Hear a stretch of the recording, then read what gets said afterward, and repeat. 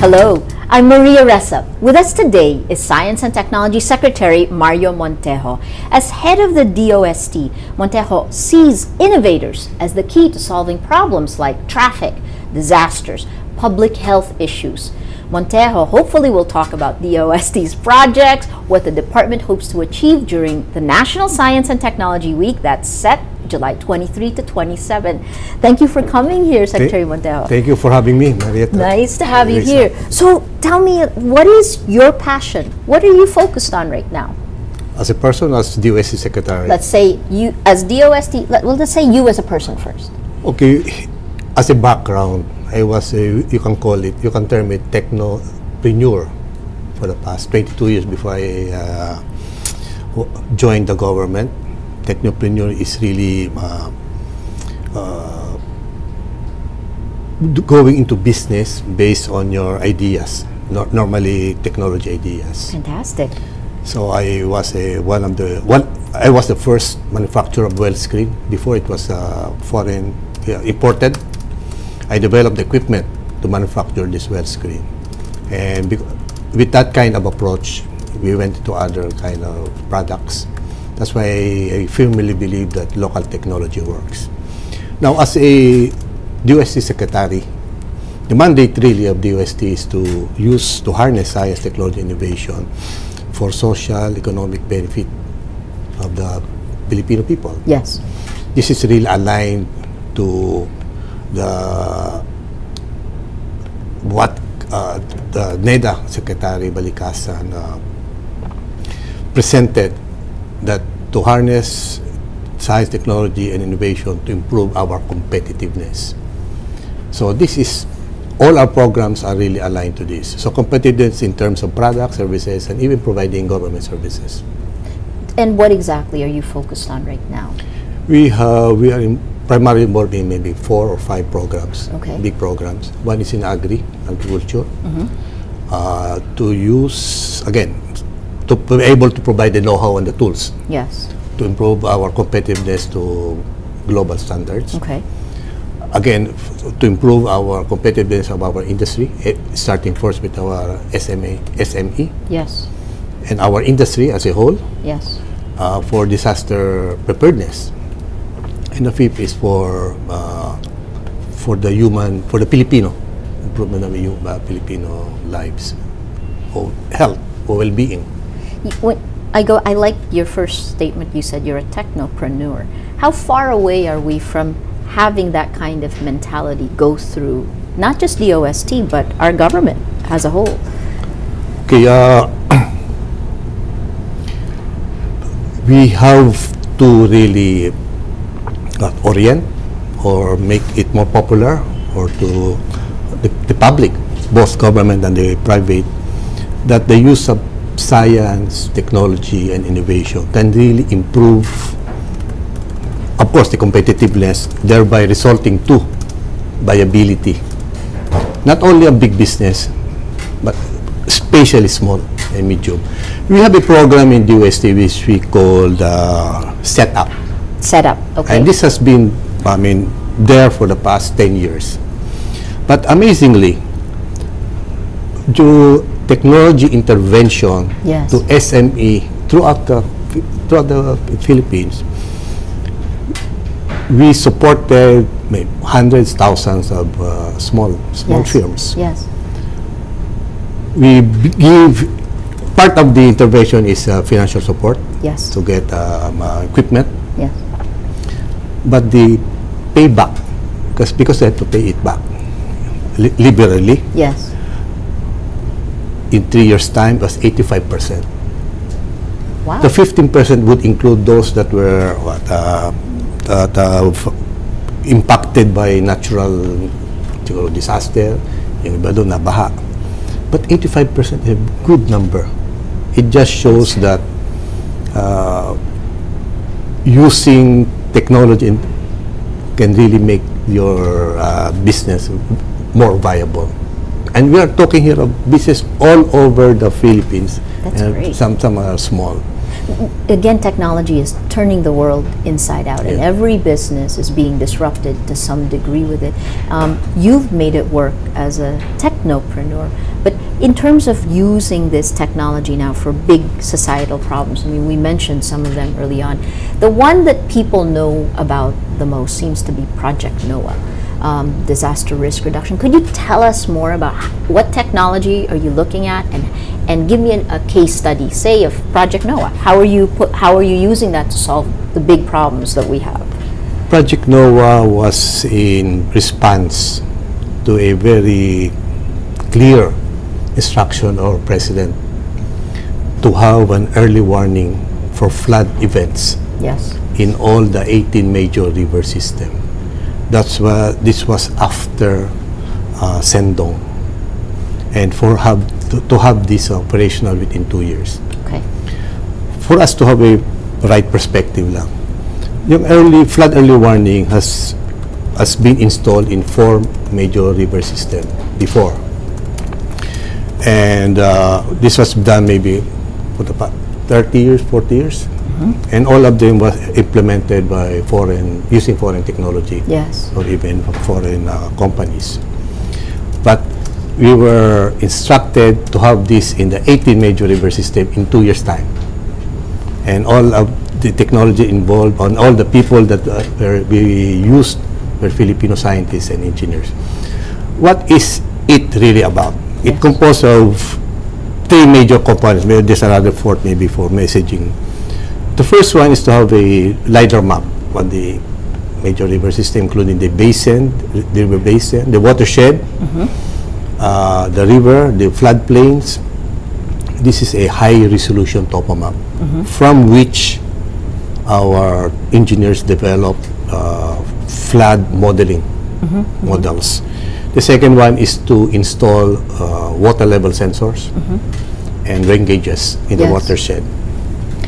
And the last one is to use data from these sensors, incorporate it into the modeling, and to come up with a simulation, flood simulation. At first, it was 6 hours. Actually, the instructions really to have a 6 hours early warning. Why 6 hours? Because just like in Marikina, the flood that caused Marikina came from Sierra Madre. Yes. And the time that it took for the water from Marikina to reach, from Sierra Madre to reach Marikina is around 5 to 6 hours.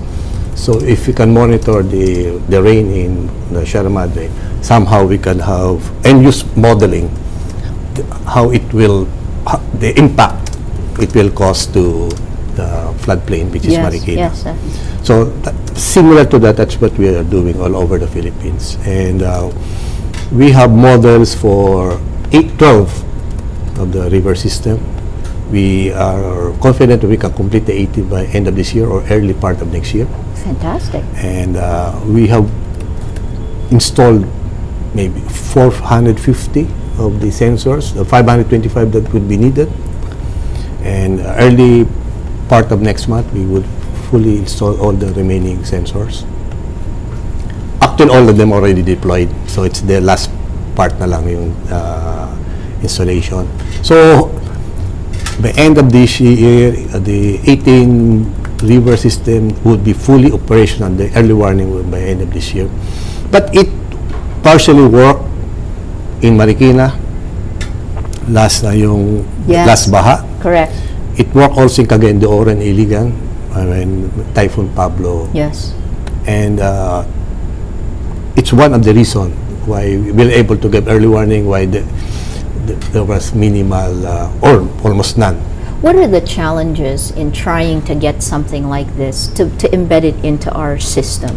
I mean, this was something we've been talking about, the country's been talking about since like 2007, you know, trying to get, before NDRRMC was NDRRMC. Now DOST has technology coming in to try to help people avoid danger during these things. What's the difficulty of getting it institutionalized as part of the reactions? Okay, maybe the first part is why are we partly successful? Right? Yes, okay, let's put it, yes, okay. Definitely. The first one is that our president believes in technology, Yes. and also Filipino scientists and engineers. With this kind of support, we were able to really push ahead with the programs, in spite of course, apprehension of other people that can we do it. I mean, especially since all other early warning flood natin was not Filipino developed. Yes. In fact, there was a lot of doubt about whether we could do it, right, at the beginning when the president did that. So you're right. You were Yes. successful in... And also because we're dealing with 18, Yes. wherein decades before, the total number of river system that have some form of early warning was four or five only. Okay. We're trying to complete 18 in 2 years. It just shows what Filipino can do. Yes, yes. It's a very aggressive timetable. So then, aside from that, because so again, political will. I hear this all the time, from the RH law to the impeachment of the former Chief Justice of the Supreme Court. But in this situation now, so you've created a system that's new. People are using it. Certainly, people on social media are aware of it. It's helped get more information to people. How are you institutionalizing it as part of the government's response, down to our LGUs using it? Okay, first of all is, of course, because we use social media, we are using all forms of communication. Yes. And as you mentioned, it's appreciated now by the public. So it's easier for us to go to the LGU and use this system. The second one is really, because again, because of technology, it's sometimes very hard to appreciate weather forecast, the public, to appreciate what it can do. Yes. But if it is in the form of inundation maps, I mean visual, Yes, yes. they can now really appreciate what will happen. So what Project NOAA would be presenting is, let's say, 6 hours from now, assuming there might be a flood events, we will show the area where the flood, where there will be flooding, even the depth, of course, to a certain range. But Yes. people can now appreciate the flood, not just by saying flood, but saying where the flood will be. Yes. So this is where nakatulong talaga itong other form of technology, Yes. to make it visually, and with that it becomes more appreciated by the public. Now, all of even in Pablo, when we identified the vulnerable areas, we simulated, for example, what will happen if another Pablo will occur in Compostela. Correct.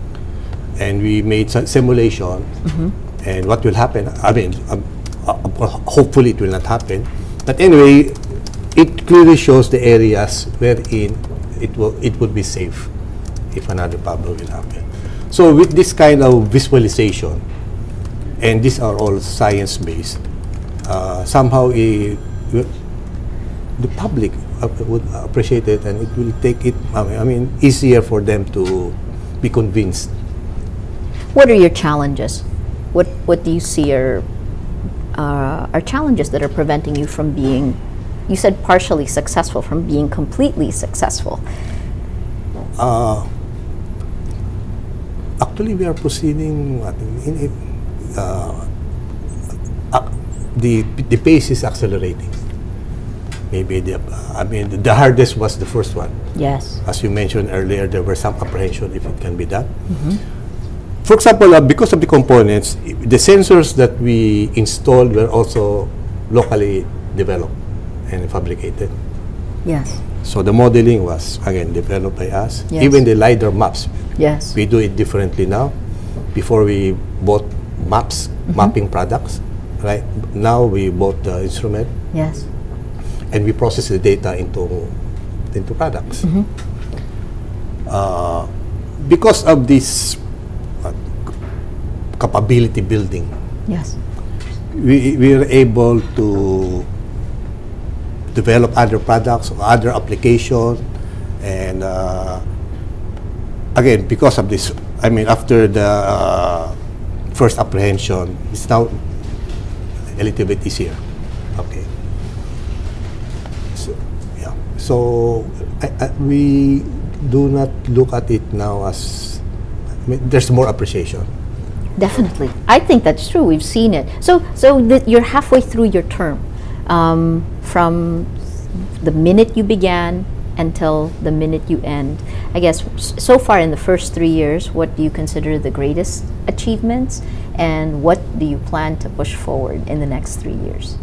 Okay, the first 3 years was really starting. So the first, I mean, let's go to the approach first. Yes.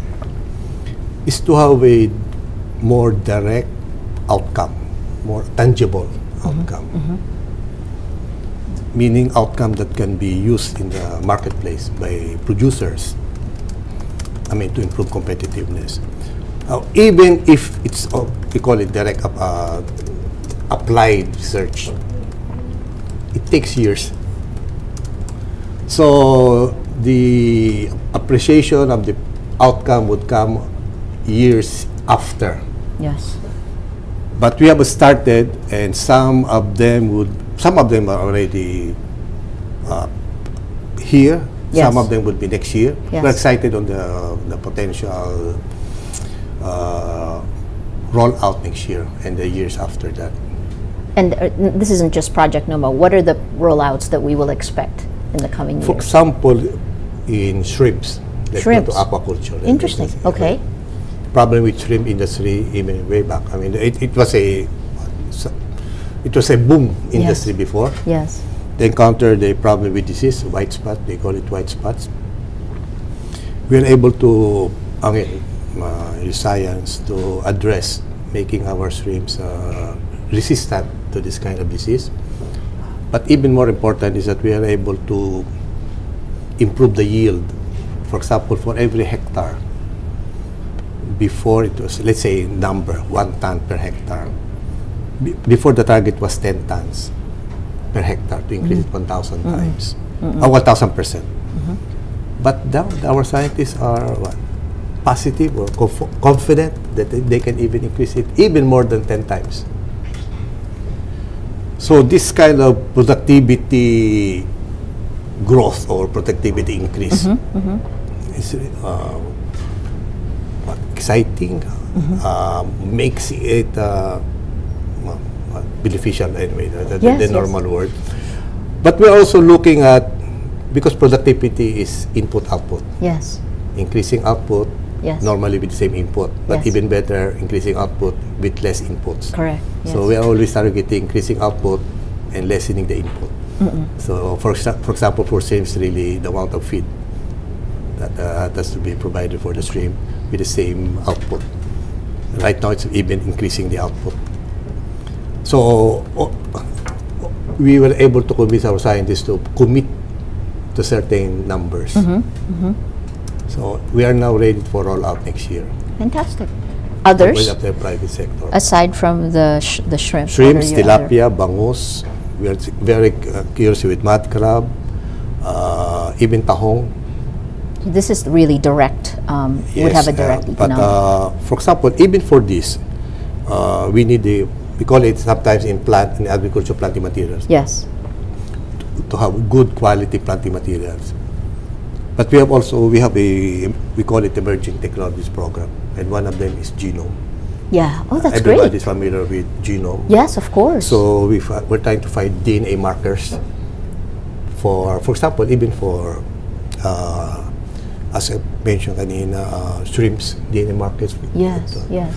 What are the DNA markers that make it fast growing or disease resistant? Interesting. And to use this DNA marker to find for the mother, for the brood stock. So if I were to characterize an obsession, the obsession that's driving you, it's really, you mentioned direct outcome. So you're looking for how to use science to be able to increase productivity? Productivity, for us to be competitive. And for us to increase productivity, you have to get the best best practice or the cutting edge technologies, and one of them is genome. Yeah, fantastic. So- What would make a Filipino, I guess, do we have the brains? Do we have the scientists to do this? Definitely, yes, we have. And even with genome program that we have, Yeah. that is with UP, it started slowly, but Yes. now, because we have a very good, we call, let's say, roadmap for it, Yes. the application is multiplying. I mentioned earlier, we are trying to make DNA markers as the almost a mainstream to get good quality planting materials. Yes. So we're earlier talking about shrimp, tilapia, bangus, but also for plants. For example, for Yes. rice, coconut, Yes. even mango and other plants. Even sugar cane. Yes. Yes. Yeah, so we have all of these programs to identify DNA markers of plants with superior traits or characteristic, and to make consistent the seedlings. Okay, interesting.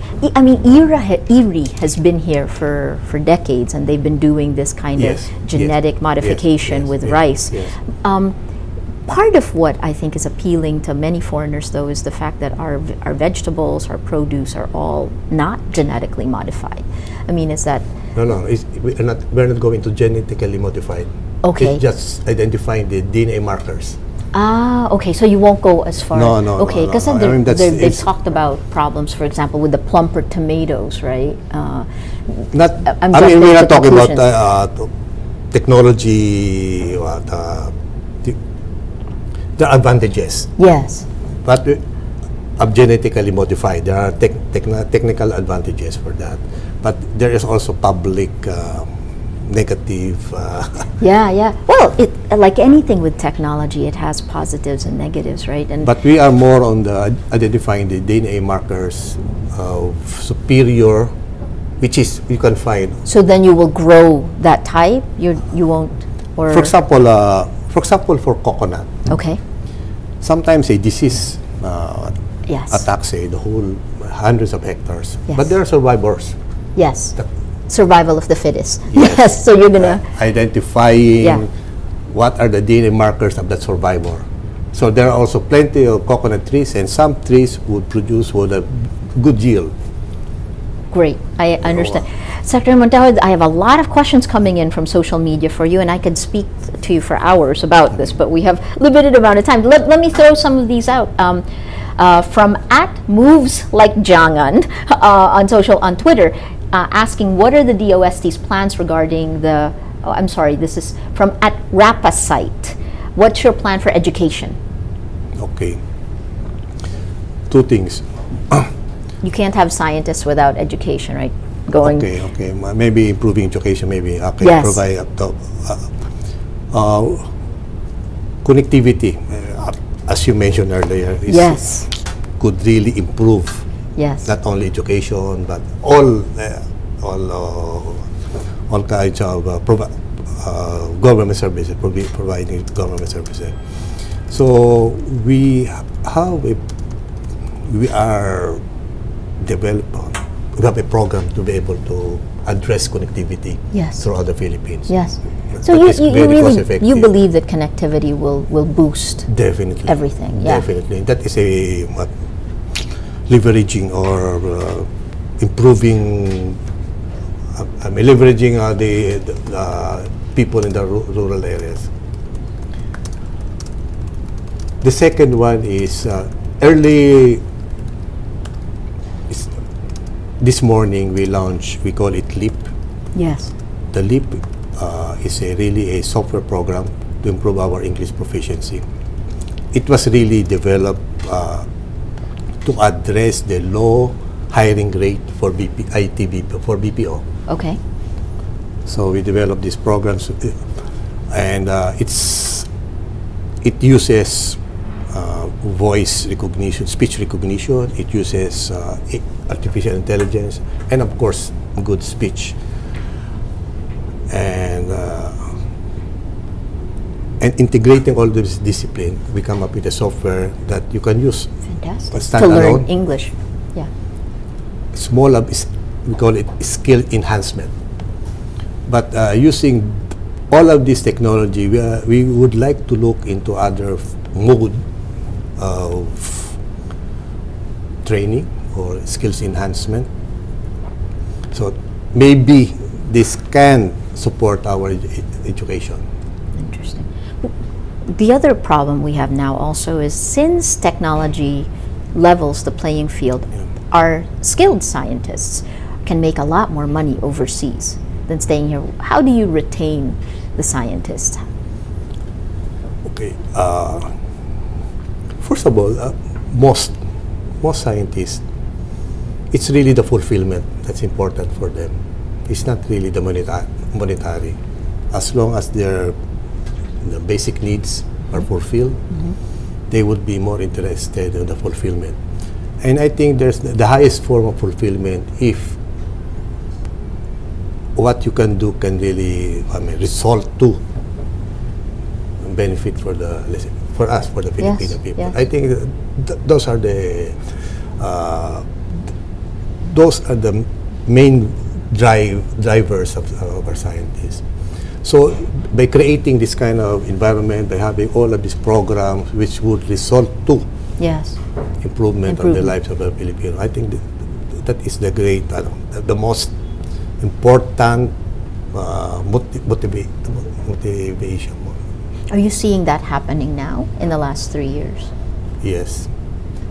That's good to hear. Let me ask you about we've been talking a while, but government services.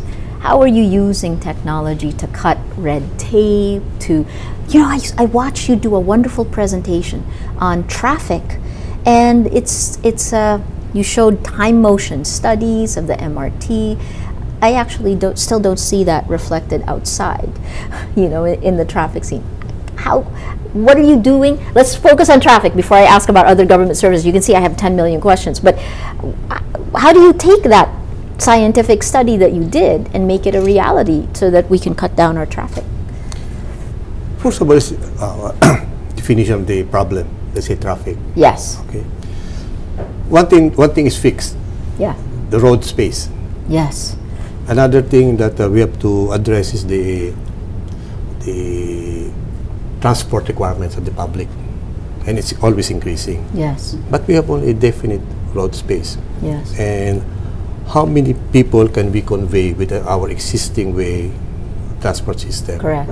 I think those are the things that we really have to find better ways of transporting the public. But the presentation you gave was very specific. The number of people within this area, the number that can ride the MRT at any specific point in time. So you've done these. Us, yes, we can only present a objective definition of the problem and even alternative mode of transport.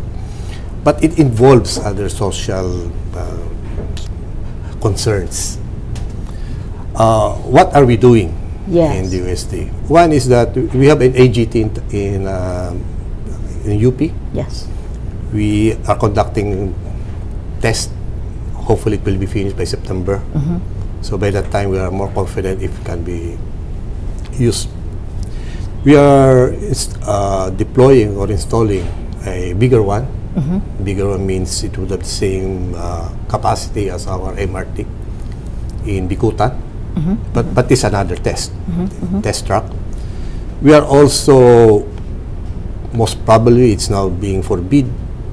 We call it road train, the one I presented in that event. Yes. Which is rubber tired, can be deployed in the existing road system. And another one is the real train, which can be deployed in PNR. Yes. All of them are now ready for various stages of bidding. Hopefully the prototype would be scheduled in end of the year. Interesting. So the road train would be would have a big capacity, let's say 400, 500 per road train. It would be more energy efficient. Yes. And it doesn't really require elevated. And if use it as a system, transport system, it would have almost the same. Same. I mean, we have to clarify that almost same as elevated train system.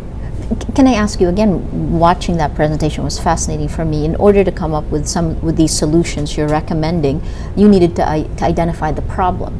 So, what is the problem that you see when it comes to traffic in Manila? What needs to be solved?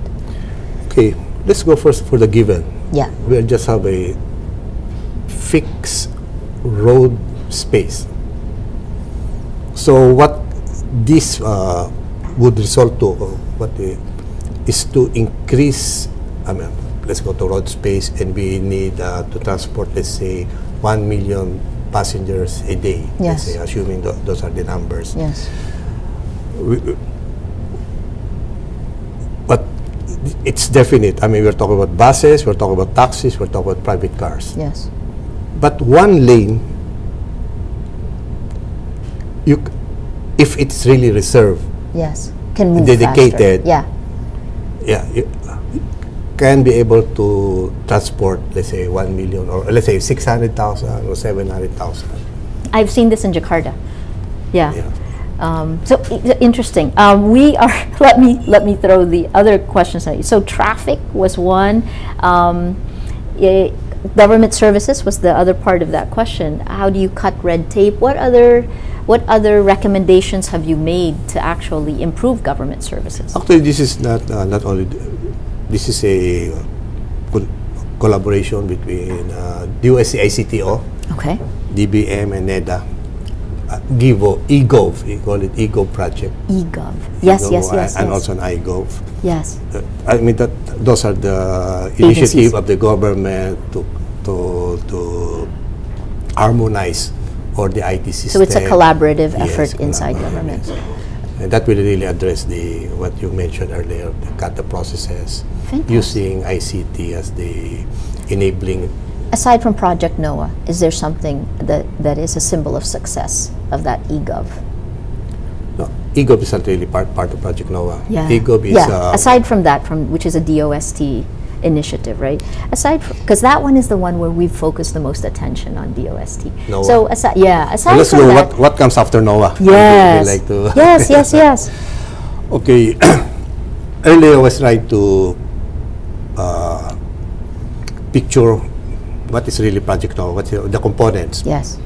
For example, rain in the Sierra Madre would go to Marikina. What we are trying to do is to improve our weather forecasting. So we would have a supercomputer by end of this year. We would be using better or more enhanced modeling using that supercomputer. So instead of current rain, it would be 7 days. We could have a forecast 7 days before. Yes, yes, yes. So in effect, we would have 6 to 7 days projection if there is a possibility of flooding in Marikina. Now, all of this information, we are talking here of flooding. Yes. We're talking here of the role, sometime ago, it's the role of Pag-asa, which is sometimes identified with typhoon tracking. Yes. But the other role of Pag-asa is really a weatherman. Yes. Sometimes even more important. Before or if there is no typhoon, to identify the areas wherein there will be some drought. Yes. Yes.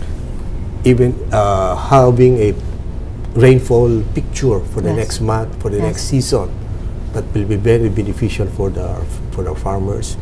And having all of this information area specific. Yes. Meaning, if for example, here, would there be rain, or how much rain Yes. will there be? So we call this a smarter, part of a component of a smarter agriculture. So using all of this information to help the farmers. And how do you do the infrastructure for this? Because one of the things we've done now is also to look at Pag-asa. It's what resources they have. And in one station, for example, in Catanduanes, I think, which is where our science reporter went, you had the Pag-asa scientists there, but then they couldn't get the data back to base because they didn't have connectivity. You know, I mean, they were using a USB. So how do you deal with these challenges? What are those challenges, and how do you deal with them? Okay, of course we have to address all this connectivity Yes. Requirements, definitely. But we always look at it on a national scope. For example, earlier we were talking about 7 days weather forecast. It will not be, because we are using supercomputer, it will not only be more accurate, it will be more area specific, meaning we have different weather information for different areas.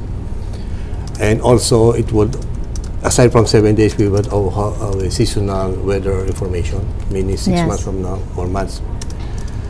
And again, using the supercomputer, we can downscale climate change scenarios again to specific areas. Yes, yes. And that's critical for a country that's ranked number 3, the third most vulnerable in the world, Yes, correct? yes. I mean, if we're going to go to disaster preparedness, Yes. we need information for us to be able to develop mitigation strategy. Correct.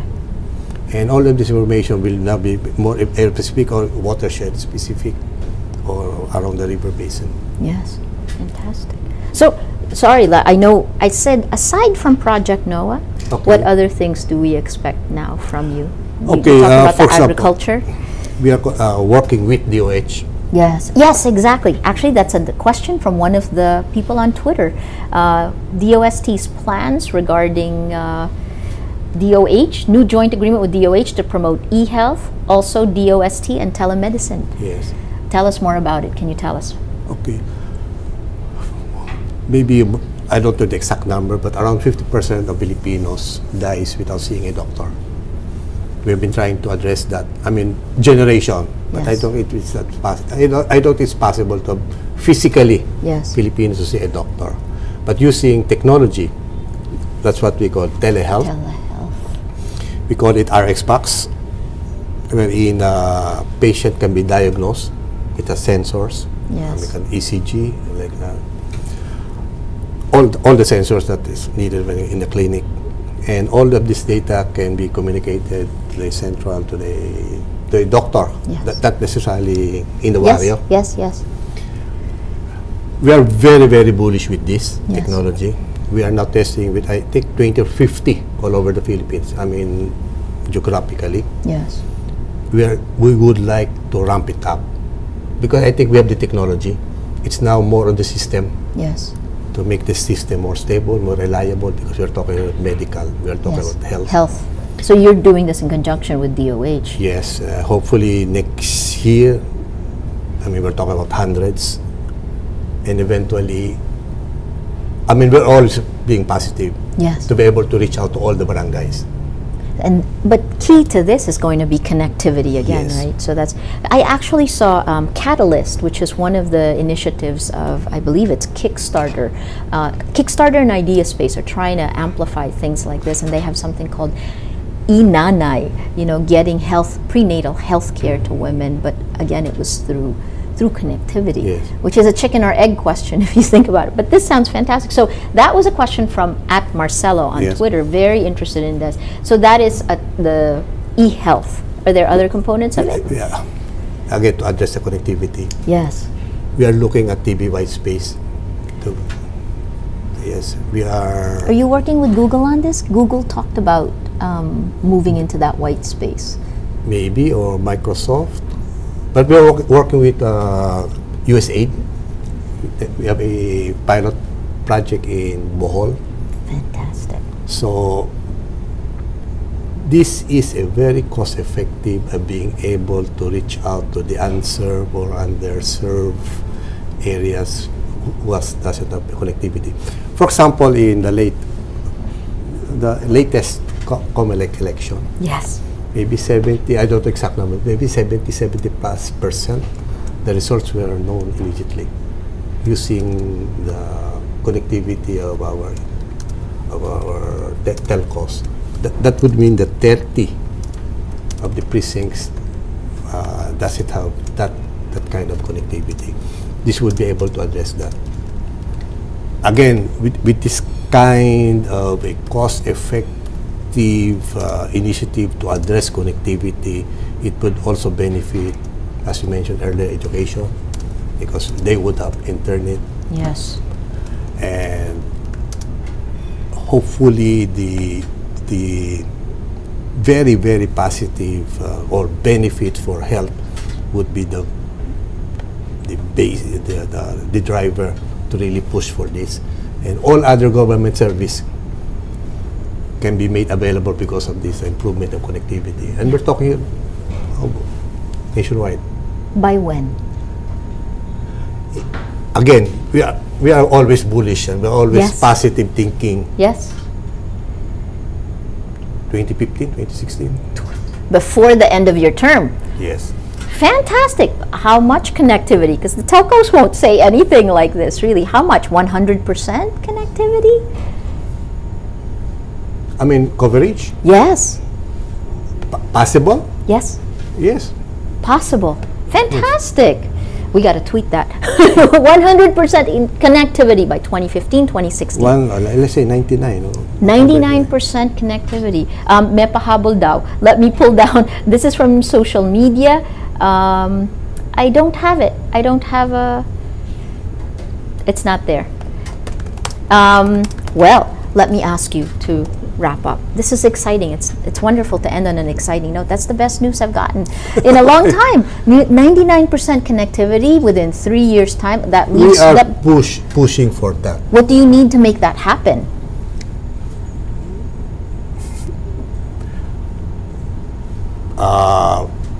Maybe a little policy and hopefully private collaborators. Are you talking telcos or beyond telcos? Both.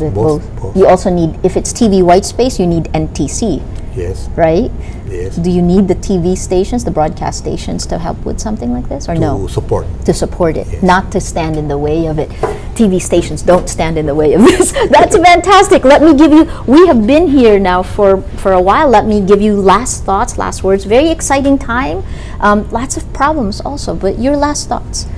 Okay, we would like to welcome everybody to visit us. We have a Science Week exhibit in SMX, MOA. We would really like to convey the message that harnessing science, technology, innovation can really improve our competitiveness.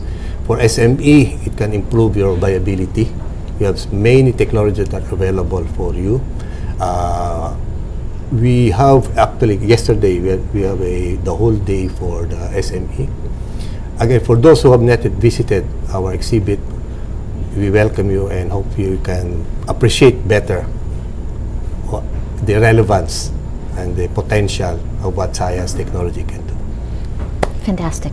Thank you very much. We have been speaking with Mario Montejo, the Science and Technology Secretary, on the DOST's innovative projects to solve various problems. There are a lot of problems, and now we're using science to try to tackle them.